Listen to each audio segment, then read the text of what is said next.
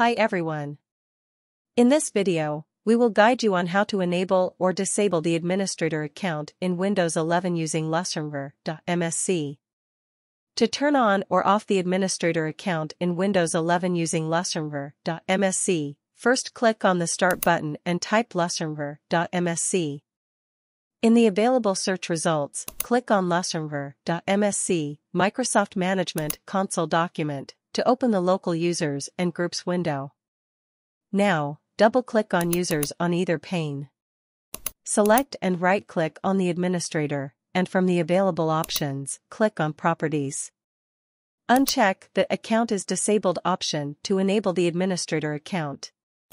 And, if you want to disable the built-in administrator account, check the Account is Disabled option. Then, click Apply. Finally, click the OK button. Goodbye. See you in the next video.